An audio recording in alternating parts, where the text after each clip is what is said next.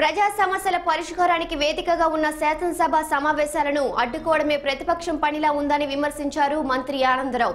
ఢిల్లీలో ప్రధానిని కలిసి సొంత విషయాలపైనే మాట్లాడి రైతు సమస్యను పక్కన పెట్టారని ఆయన విమర్శించారు. కేసుల గురించి కాళ్లు పట్టుకొని ఢిల్లీ వెళ్లారని ఆయన ఆరోపించారు. శాసనసభ జరగకుండా అడ్డుకుంటామని ప్రతిపక్ష నాయకులు జగన్మోహన్ రెడ్డి గారు చెప్పడం చాలా దారుణం.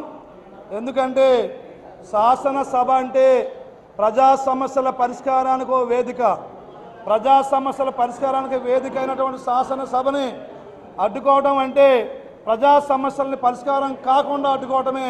ఇది జగన్మోహన్ రెడ్డి గారికి తగదని కూడా తెలియజేసుకుంటూ మరి ఒకటే గుర్తించుకోండి, ఈ భారతదేశంలో ఎక్కడా లేని విధంగా ఈ ఆంధ్రప్రదేశ్లో ఉన్నటువంటి ఏకైక ప్రతిపక్ష నాయకుడు జగన్మోహన్ రెడ్డి గారు ఈ శాసనసభ ఒక్కరోజు జరిగినా అడ్డుకుంటాడు, 100 రోజులైనా అడ్డుకుంటాడు.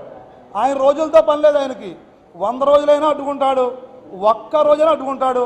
శాసనసభ అడ్డుకోవటమే తెలిసినటువంటి ఏకైక ప్రతిపక్ష నాయకుడు ఎవరైనా ఈ భారతదేశంలో ఉన్నారంటే అది జగన్మోహన్ రెడ్డి గారని తెలియజేసుకుంటూ మరి పేపర్లో చూసాము, ఆయన ఢిల్లీ వెళ్ళారు. ఆయన ఢిల్లీ వెళ్ళి సొంత కేసుల కోసం, సొంత బాధల కోసం ఆయన అక్కడ మొరపెట్టుకుని అక్కడ కాళ్ళ బేరానికి పోయి మరి ఆంధ్రాకు వచ్చి రైతుల కోసం మాట్లాడుతున్నాడు ఈయన.